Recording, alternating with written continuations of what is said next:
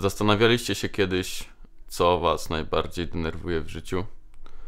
Globalne ocieplenie, korki, humus, polityka, studenci prawa, smog. Wiecie, co jednak mnie najbardziej irytuje?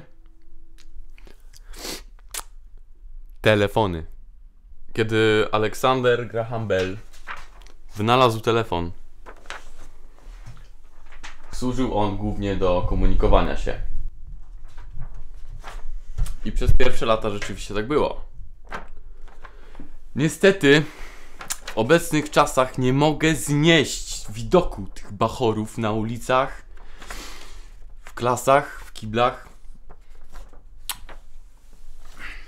Dlatego właśnie założyliśmy Phonebusters.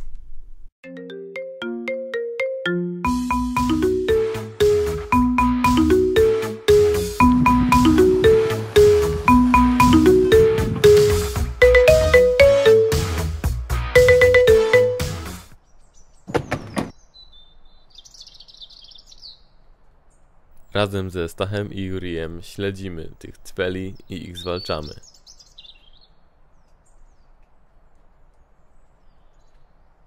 Jak trzeba przypierdolić, to przypierdolimy. Nie może być tak, że se sieją w tych mobilach i Bożego świata nie widzą. Oczywiście, zdarzają się momenty, kiedy nie wszystko wychodzi idealnie. Nikt nie jest doskonały.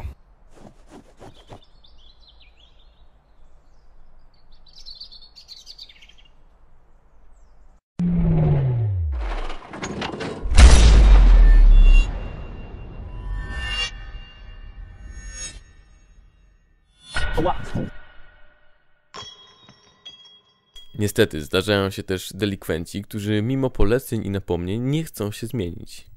Nie będziesz snapował 10 razy dziennie. Nigdy.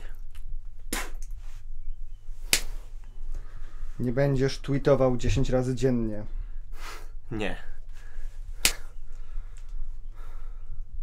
Mam nadzieję, że Bóg wybaczy im te haniebne czyny. A jak nie, to im Walczymy o pokój na świecie i wolne media. To co chcemy wprowadzić zamiast smartfonów? Telegram. Widzimy w nim potencjał. Rozmowę. Ludzką rozmowę. Takie face to face. Ta prosta czynność niestety coraz częściej zanika.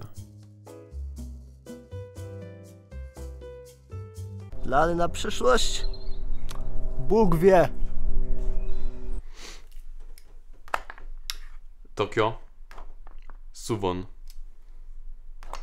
Espoo, Cupertino.